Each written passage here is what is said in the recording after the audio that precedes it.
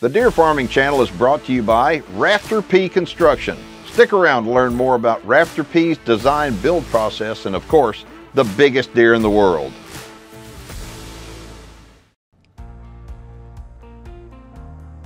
Well, howdy everybody. Welcome to East Texas and to Bar Whitetails.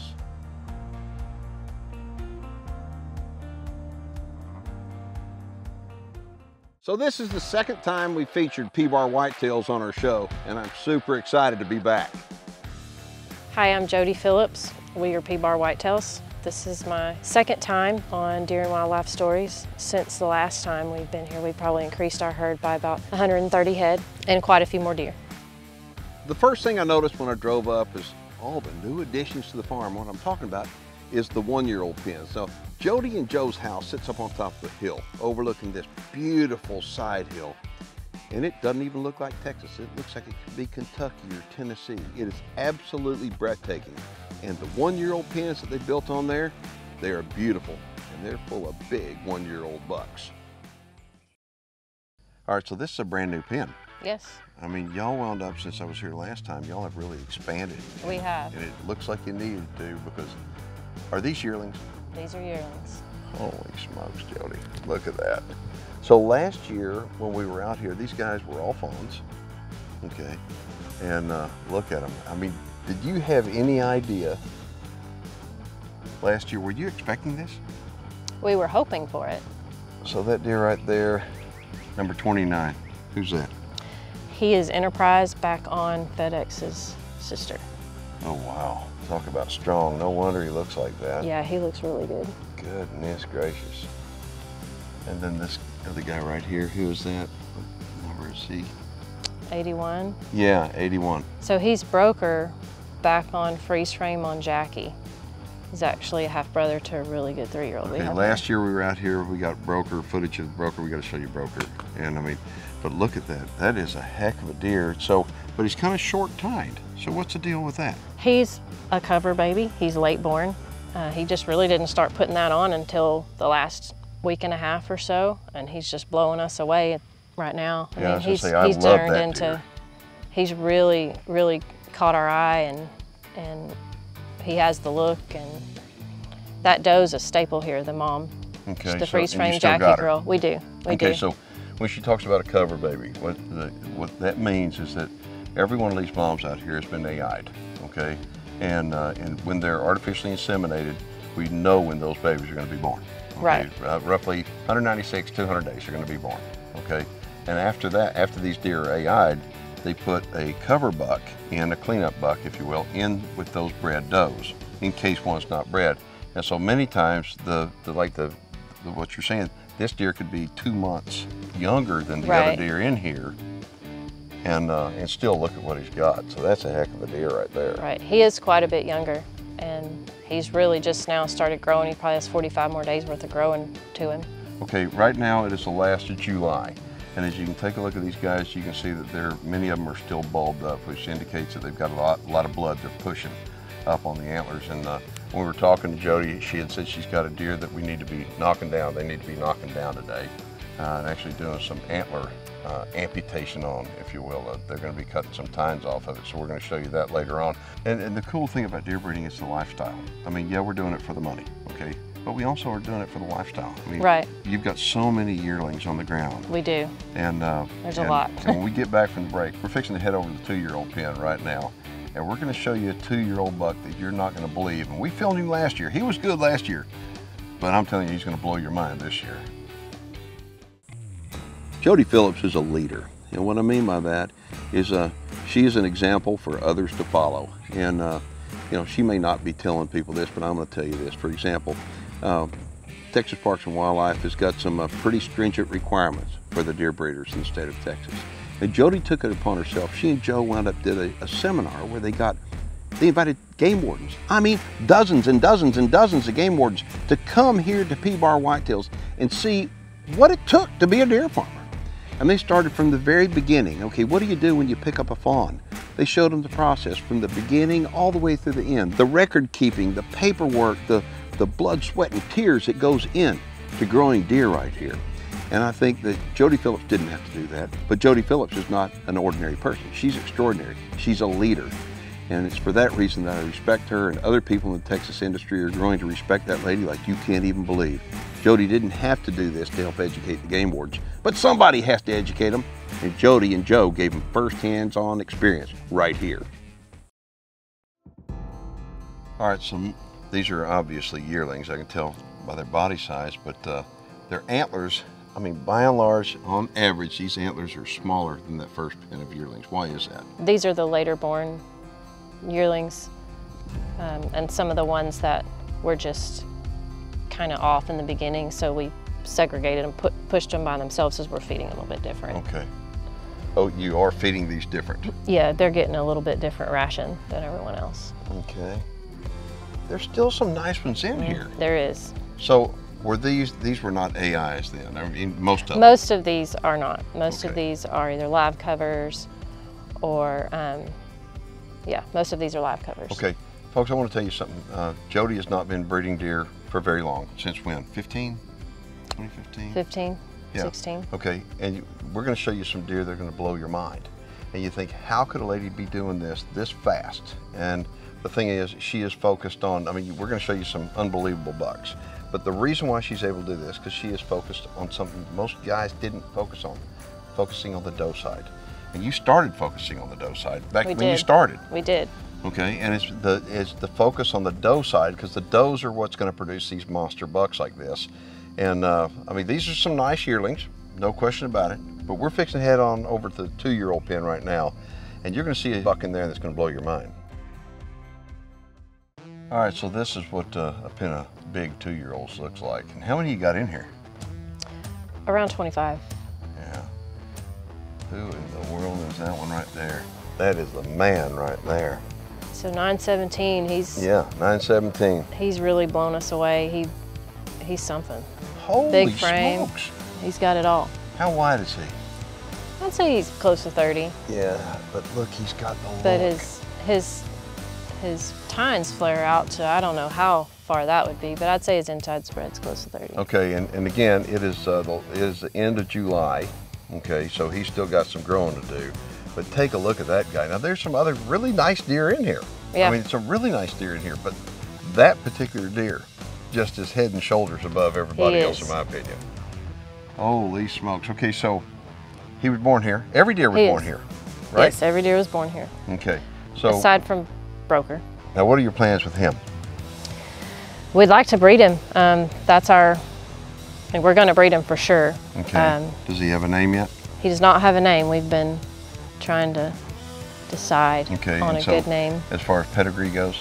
He's Waylon, back on Express, back on 138, which makes him, back on Brain Freeze's Grand Dam, which makes him double Jake the Dream Buck on bottom side. Okay, so tell everybody how important it is for you that you depend upon the North American Deer Registry for everything. For everything. I'm on the North American Deer Registry every day.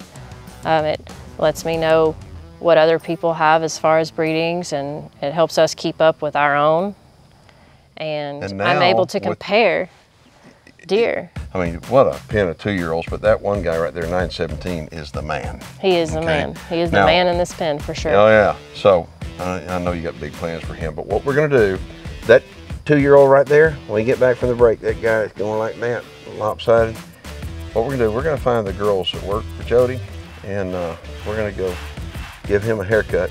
And then there was a newborn fawn this morning, and the girls that work for Jody are gonna head on over to that pen, and they're gonna show you everything that it takes as a deer breeder to be compliant with a newborn fawn.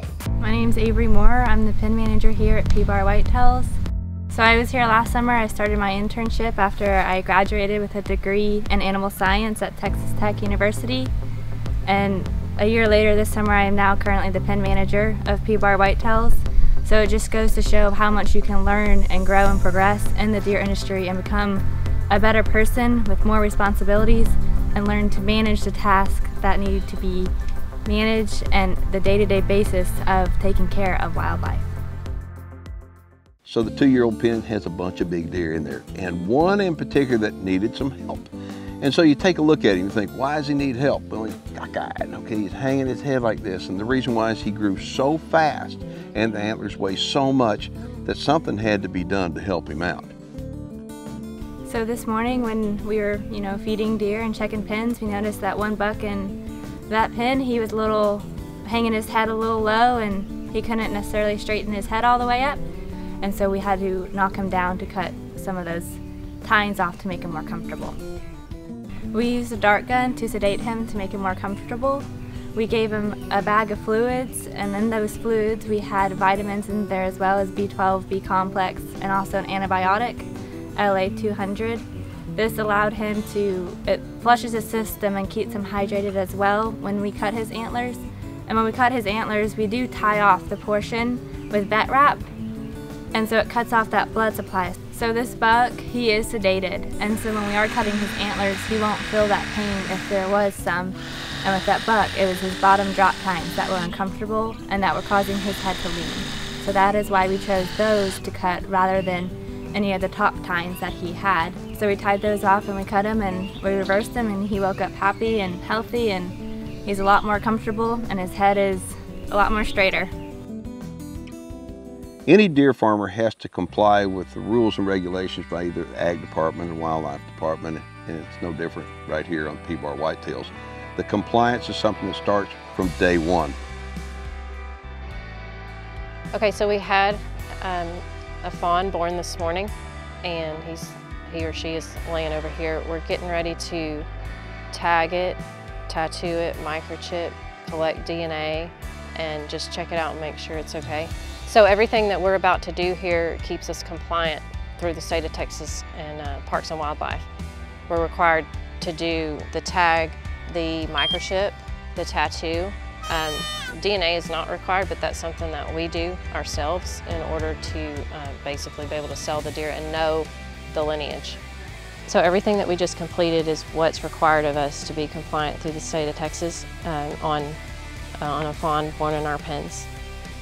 The DNA tissue sample is not, but it does allow us to identify deer, and it provides a tissue sample where we can check for CWD markers.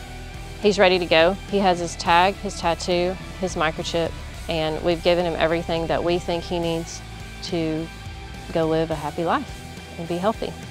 We're gonna go ahead and let him go back to his mom, wherever she's at.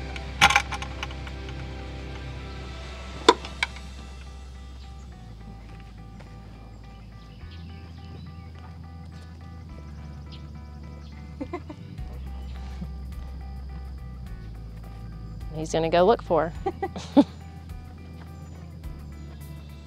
Some other big changes that we've had here at Bar this year has a lot to do with our help around the farm. Every year we hire some college interns, and these girls have done tremendous for us this summer. And I hope that their time here helps them later in their life and teaches them a lot about work ethic and basically the deer breeding lifestyle, and to be conservationists at the same time.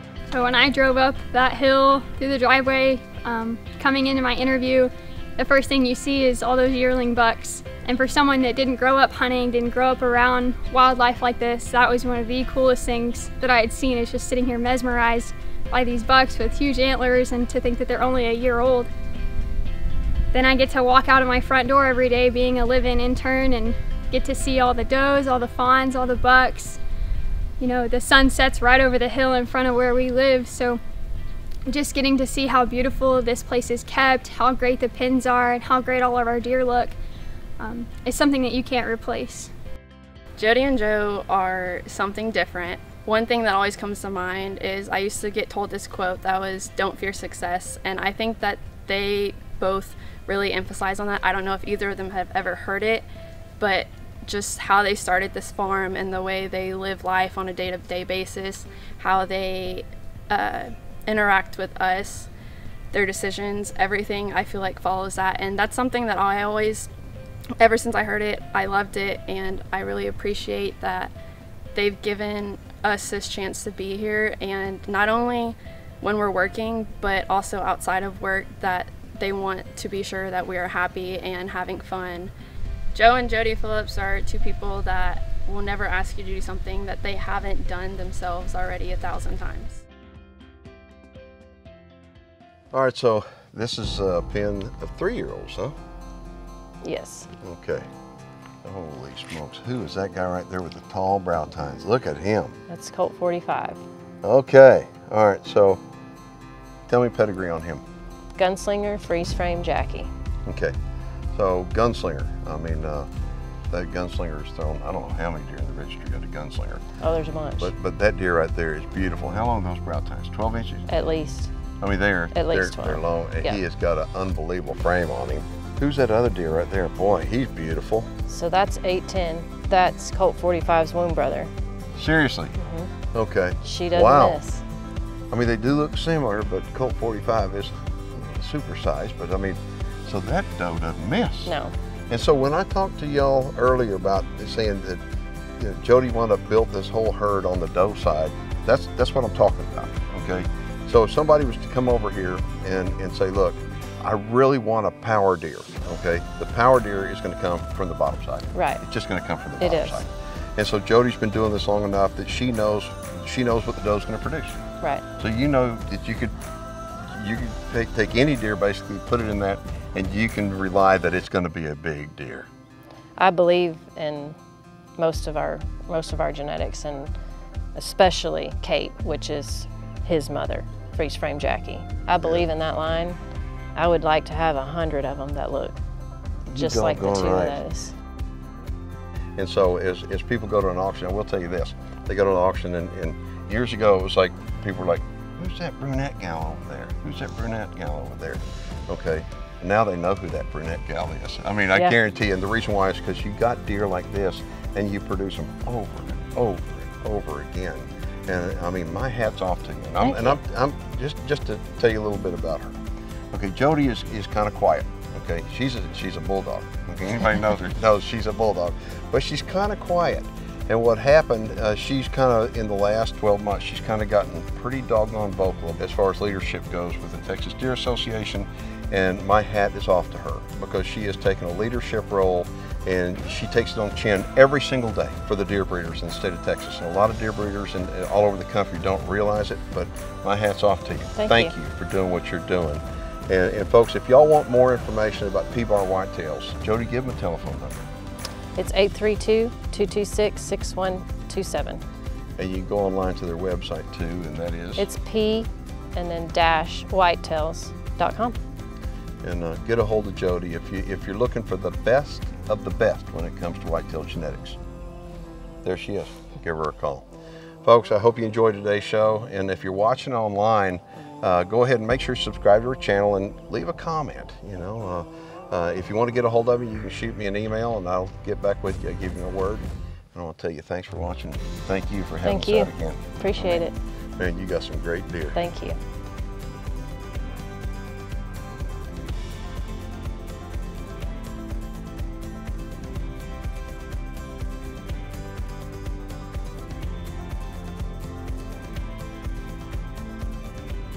Okay, so you've got property and you're wanting to build. Maybe a barn dominium, maybe deer facilities, or maybe a badass lodge. Well, you've got to check out Rafter P Construction. Rafter P Construction is the leading design build contractor across the state of Texas. Specializing in quality farm and ranch design build projects, Rafter P Construction encourages their customers to be very hands-on, incorporating your input into every aspect of your project with their in-house design teams. The goal of Rafter P Construction is to be your builder for life. Rafter P Construction, they'll be with you every step of the way to build your dream project. All the while, keeping quality and customer satisfaction at the forefront.